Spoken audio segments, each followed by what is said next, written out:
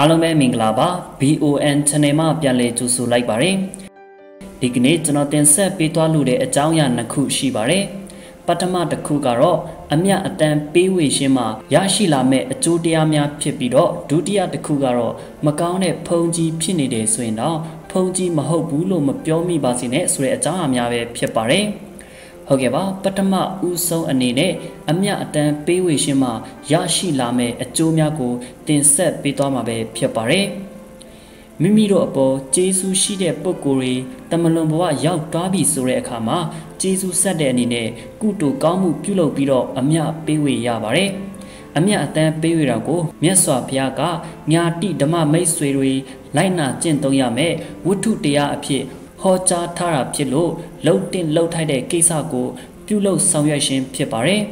လုပ်ရမယ့်ကိစ္စတွေထဲမှာလည်းအကျိုးရှိတဲ့လုပ်ရတစ်ခုဖြစ်ပါတယ်ဘာကြောင့်အကျိုးရှိတယ်လို့ပြောရတယ်လဲဆိုရင်တော့နံပါတ်1ကုသိုလ်ကောင်းမှုပြုမယ်ဆိုရင်ပြုတဲ့ပုဂ္ဂိုလ်မှာအကျိုးဖြစ်ထွန်းစေပါတယ်ဒါကလည်းတစ်ခုဖြစ်ပါတယ်နံပါတ်2မိမိရည်စူးတဲ့ပုဂ္ဂိုလ်ကအမြတ်ရရှိတဲ့ဘုံဘဝမှာရောက်နေတယ်ဆိုရင်ကုသိုလ်ကောင်းမှုရဲ့အကျိုးကျေးဇူးကိုခံစားရရှိပါမယ်ဒါကလည်းအကျိုးတစ်ခုပဲဖြစ်ပါတယ်နံပါတ်3တန်ခါတော်အရှင်မြတ်များမှာမိမိတို့ကိုးကွယ်ရာဘာသာတရားကိုလူတန်းထောက်ပံ့ပြီးဖြစ်ပါတယ်ဒါကလည်းအကျိုးရှိခြင်းတစ်ခုဖြစ်ပါတယ်နံပါတ်4မိမိတို့ကိုယ်တိုင်ကလည်းကုသိုလ်ကောင်းမှုတွေစီပူအားထုတ်ပြီးဖြစ်ပါတယ်ဒါကလည်းအကျိုးတစ်ခုဖြစ်ပါတယ်အဲ့ဒီအကျိုးလေးမျိုးကိုရရှိစေတဲ့ကုသိုလ်ကောင်းမှုဖြစ်လို့မြတ်စွာဘုရားကအကျိုးရှိတဲ့လုပ်ငန်းလို့ဟောကြားထားတာပဲဖြစ်ပါတယ်ဟုတ်ကဲ့ပါနောက်ထပ်တစ်ခုကျွန်တော်တင်ဆက်ပေးသွားလို့တဲ့အကြောင်းအရာလေးကတော့မကောင်းတဲ့ဖုံးကြီးဟုတ်နေတယ်ဆိုရင်တော့ဖုံးကြီးမဟုတ်ဘူးလို့မပြောမိပါစေနဲ့ဆိုတဲ့အကြောင်းအရာလေးပဲဖြစ်ပါတယ်ဖုံးကြီးမဟုတ်ဘူးဆိုပြီးတော့မပြောမိပါစေနဲ့လို့ပါရှုပ်ဆရာတော်ကြီးကတတိပေးထားပါတယ်မြမပြည်ကဒီကံတွေကျူးလွန်တာများလို့ဒီအပြစ်တွေအတွက်ကံနှိမ့်တဲ့ဒေတာတွေရဲ့အနံ့အပြားခက်မများမှာဘေးဒဏ်တင့်နေကြတယ်လို့ထင်မိပါတယ်တောင်တွေပြိုကမ်းတွေပြိုရေတွေကြီးတယ်မီးကြီးလောင်တယ်ငလင်လောက်ခတ်တယ်မိုးတီမိုးခဲများမှန်ပြီးတော့လေပြင်းမုန်တိုင်းတွေကြစတာတွေဖြစ်ပေါ်နေပါတယ်ဗဟုသုတအနေနဲ့ပြောပြရှင်ပါတယ်အရိယာပုဂ္ဂိုလ်မှန်တိတိဖြစ်စေမတိတိဖြစ်စေယုံမှသောစိတ်ထားနဲ့ဆွတ်ဆွဲကဲ့ရဲ့ခြင်းကိုခေါ်ပါတယ်ယုံမှသောစိတ်ထားဖြင့်ဆွတ်ဆွဲကဲ့ရဲ့ခြင်းကိုခေါ်ပါတယ်အခုအခြေအနေဟာယဟန်တွေကိုဘာသာရှားတွေတင်မဟုတ်ဘဲနဲ့ဗုဒ္ဓဘာသာဝင်တွေကိုယ်တိုင်ကပုတ်ခတ်စော်ကားပြောနေကြပါတယ်ဘာသာရှားတွေကိုတော့ထဲ့မပြောလို့တော့ပါဘူးဗုဒ္ဓဘာသာဝင်တွေအတွက်ပြောပြရှင်ပါတယ်ဗုဒ္ဓဘာသာဝင်တွေရဲ့ပန်းတိုင်ဟာနိဗ္ဗာန်မှန်ဖို့ရဖို့ပဲဖြစ်ပါတယ်ရောက်အောင်လေကြိုးစားအားထုတ်နေတဲ့သူတွေရှိပါတယ်မိမိကိုယ်တိုင်မှန်ဖို့ရောက်ကြောင်းတရားကျင့်နေပြီဆိုရင်တော့ဒီကံမထိုက်အောင်ကိုနှုတ်ကိုထိန်းကြပါဒီကံထိုက်သွားမယ်ဆိုရင်တော့တရားအားမထုတ်ပါနဲ့တော့မရတော့ပါဘူး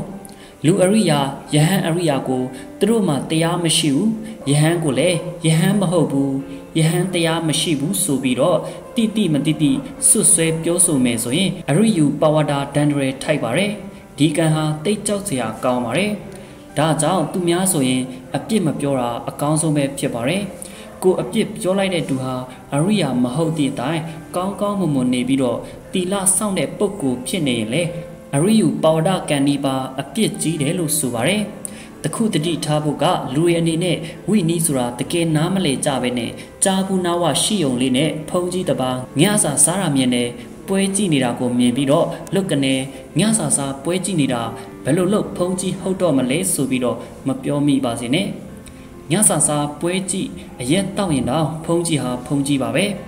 ဖုံးကြီးမဟုတ်ဘူးလို့တွားမပြောမိပါစေနဲ့မကောင်းတဲ့ဖုံးကြီးတော့ဟုတ်တာပေါ့လေဖုံးကြီးမဟုတ်ဘူးဆိုတာကတော့မေထုံမီဝဲတာသူများပစ္စည်းခိုးတာခိုးမယ်လူတက်မယ်ကို့မှာမရှိတဲ့စံမှန်ဖို့ကိုရှိတယ်ဆိုပြီးတော့လိန်ပြောတာကဖုံးကြီးမဟုတ်တာပါတခြားတိတ်ခါပုတ်ကျူးလွန်ထားရင်ယဟန်တော့ယဟန်ပါပဲတခြားကျူးလွန်ထားတာတွေကိုတော့ကုစားလို့ရပါတယ်ဒေသနာကြားတယ်ဒဏ်ထမ်းတယ်လို့ခေါ်ပါတယ်လိန်ပြောမယ်ဆိုရင်တော့ပါဇက်အာပတ်တင်ပြီးတော့ပါဇက်ကအာပတ်တင်ပြီးတော့အာပတ်ဖြေရင်ရပါတယ်ယဟန်ကိုယဟန်မဟုတ်ဘူးလို့ပြောတာဟာဒီကံနီးပါအပြစ်ကြီးပါတယ်အာရိယာဖြစ်နေတော့ပို့ပြီးတော့ဆိုတာပေါ့လေလူတွေအနေနဲ့အလွန်ဆုံးစောင့်တည်နိုင်မယ်ဆိုရင်10ပါးတီလာပါဒီထက်အောက်10ပါး9ပါးပဲရှိမှာပါ9ပါးတီလာတော့အခုခေတ်မှာအနိုင်နိုင်ထိန်းကြရပါတယ်ယဟန်ဆိုတာတိတ်ခါပုတ်တွေကျူးလွန်နေအောင်တော့သူ့မှာအများကြီးကြံနေပါသေးတယ် ကိုယ့်ထက်တော့များပါသေးတယ်ပေါ့နော်လူကနေဖုန်ကြီးတင်မဟုတ်ပါဘူးဖုန်ကြီးအချင်းချင်းလည်းမပြောမိပါစေနဲ့အချင်းချင်းဆိုတော့အပြစ်မရှိဘူးလို့ထင်တတ်ကြပါတယ်ဒါကြောင့်အရိယူပါဝါဒန်ဒရဲဆိုတာအလွန်ကြောက်စရာကောင်းတာကြောင့်တတိထားကြပါလို့တိုက်တွန်းလိုက်ပါတယ်ဟုတ်ကဲ့ပါအခုတခါကျွန်တော်တင်ဆက်ပေးသွားတဲ့အကြောင်းအရာနှစ်ခုကတော့အမြအတန်ပေးဝေရှင်းမှာရရှိလာမယ့်အကျိုးတရားများနဲ့မကောင်းတဲ့ဖုန်ကြီးဖြစ်နေတယ်ဆိုရင်တော့ဖုန်ကြီးမဟုတ်ဘူးလို့မပြောမိပါစေနဲ့ဆိုတဲ့အကြောင်းအရာများပဲဖြစ်ပါတယ်ကြည့်ရှုပေးခဲ့ကြတဲ့မိတ်ဆွေများအားလုံးကျေးဇူးအထူးတင်ရှိပါတယ်ခင်ဗျာ